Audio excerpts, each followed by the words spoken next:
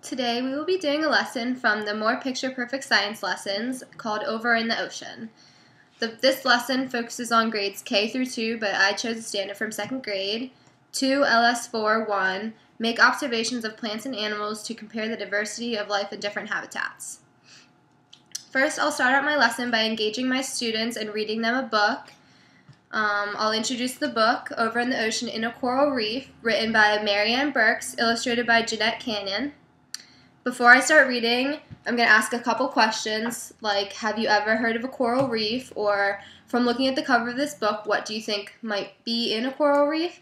And after I ask my questions about the book, I'm going to give the students a chance to answer questions, and they'll give me answers such as seahorses, fish, plants, and any other example of animals in a coral reef will suffice.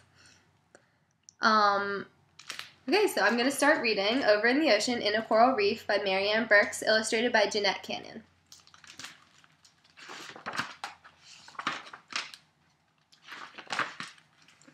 Over in the ocean, far away from the sun, lived a mother octopus and her octopus one. Squirt, said the mother. I squirt, said the one. So they squirted in the reef, far away from the sun. Over in the ocean, where the seagrasses grew, lived a mother parrotfish and her parrotfish too. Grind, said the mother. We grind, said the two. So they ground on the coral where the seagrasses grew. Over in the ocean, in a sea anemone, lived an old mother clownfish and her clownfish three. Dart, said the mother. We dart, said the three. So they darted all around the sea anemone.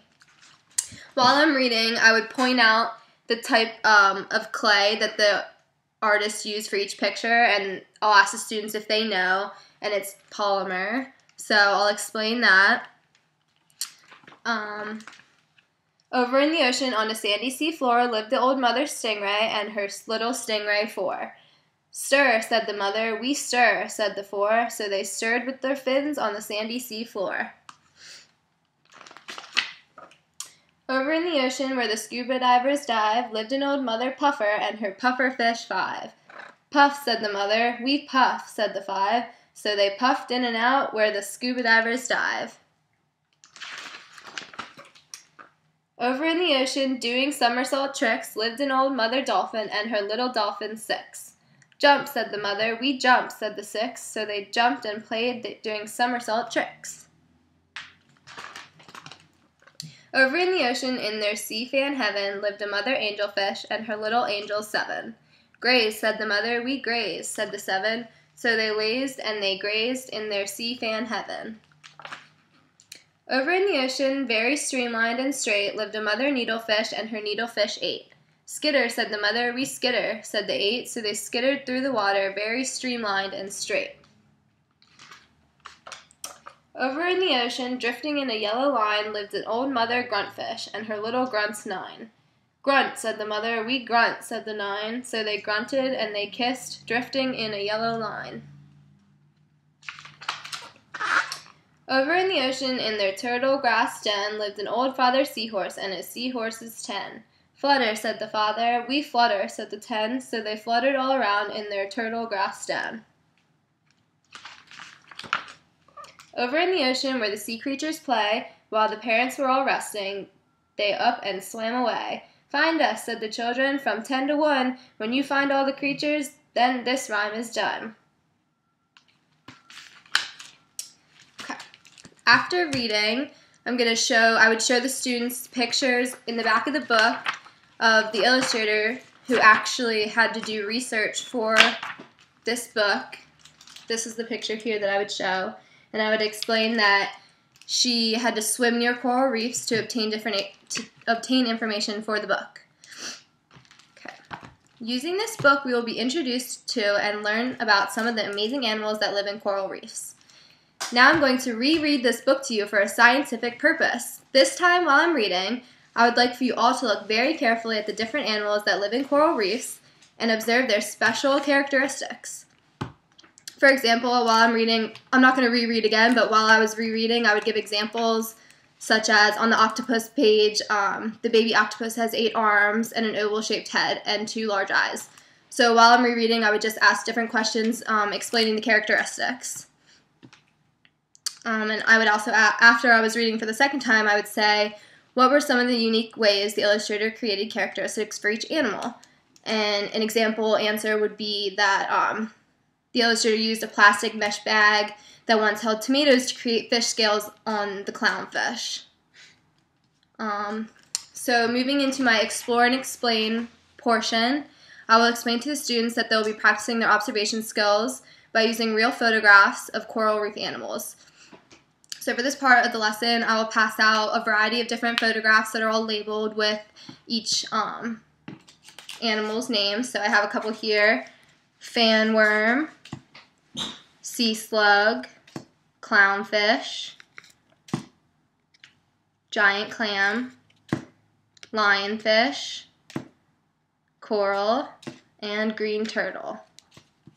So I pass out a variety of different pictures to each student, and to explore, I'll ask questions such as, what color is your animal? What patterns does it have on its body? How many arms or fins does it have? What shape is it? Or does your photo resemble any of the animals that we read about in our book?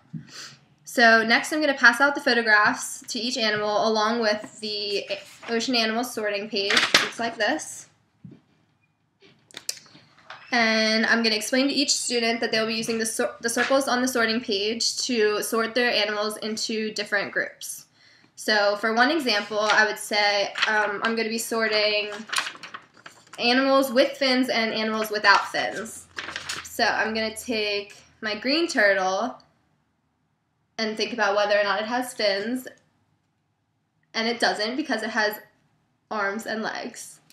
So I'm going to put it over in my right circle, like that. And I'm going to come across my lionfish, which does have fins, so I'm going to put this one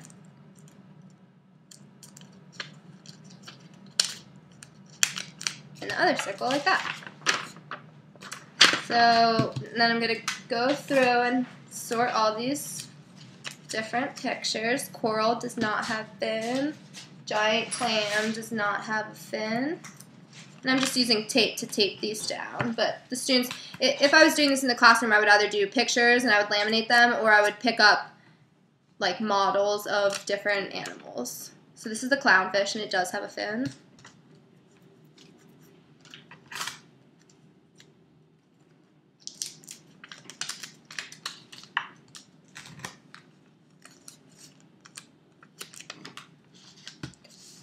So there, now all my animals are sorted, and I'll use that as a model to help explain to my students what they'll be doing.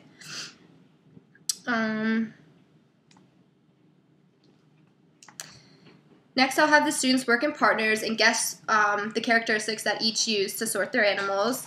And after the students are done sorting a couple different ways, I'll ask, what different characteristics did you use to sort your animals, and were any of the animals hard to sort, and why? I could also ask, do you have any questions about the animals that you are sorting? And in that case, if the students were to have any questions, they could go and research on their own. Into my elaborate section, after reading and completing the sorting activity, I'm going to say to my students, reading the book Over in the Ocean in a Coral Reef and sorting the photographs made me want to learn more about coral reefs. And I'm going to ask my students, where can I look to get more information about coral reefs? And some example answers could be in a book, in a magazine, or on the internet. And then I would ask, what kinds of books could I read to find true facts and information about coral reefs? A fiction or a nonfiction book? And everyone would answer nonfiction. So next I will select a nonfiction book to read to my students on coral reefs. As I read this book to my students, I've pre-selected questions and I posted them on sticky notes. So as I'm reading, I'll post those in the book just to model how the students will be completing the activity. So I'll read a couple of pages of this book, and it's Clownfish and the Other Coral Reef Life by Sally Morgan. Before I start reading, I would ask, what is a coral reef? So I have that sticky note. I'm just going to put it right on the cover. And I will also ask, how are coral reefs made? And I'll stick that right on the cover too. So I'm going to start out by asking the question on lionfish, and I'm kind of wondering what a lionfish is and why they have these huge long fins. So I'm going to say, after I read this section, I'm going to say, lionfish have deadly, and I'm going to ask the students if they can answer the question for me. So, lionfish only use their stings for defense. If another animal threatens it, the lionfish does not need to swim away. It can simply point its deadly spines toward the enemy. So after I read this page and ask the question, I will hope that students will raise their hand and tell me that lionfish have deadly spines. Next, I'm going to read this page about reef sharks, and I'm kind of curious about what they hunt. So I'm going to go and read this page. With its wide jaws and jagged teeth, the reef shark is a fierce hunter. Most sharks have a slim body and a powerful tail fin, perfect for gliding through water.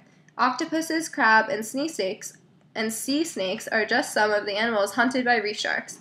So at this point, I would hope that my students would raise their hand and tell me that reef sharks hunt octopus, crab, and sea snakes.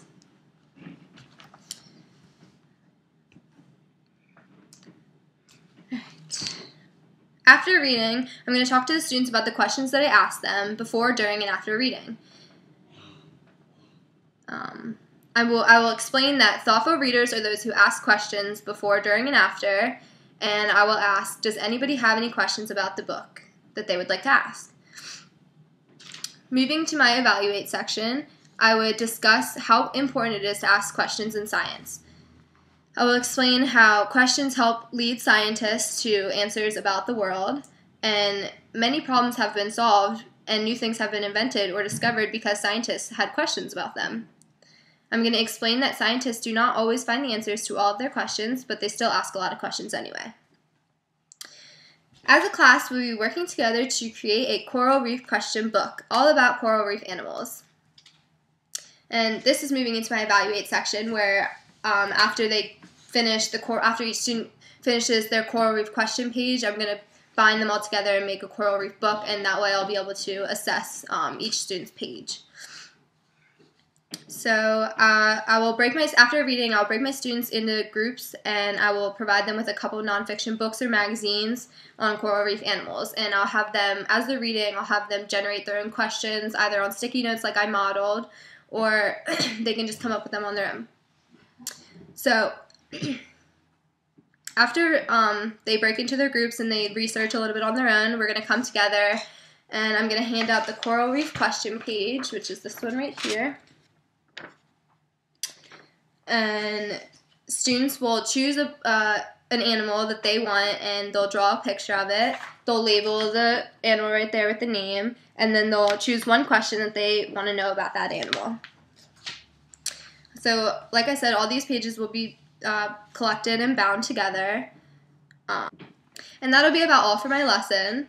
So when they're done with their coral reef question page, I'll collect those and bind those together, and then we can further investigate different coral reef animals, or we can look at other nonfiction books or magazines that have to do with coral reef animals.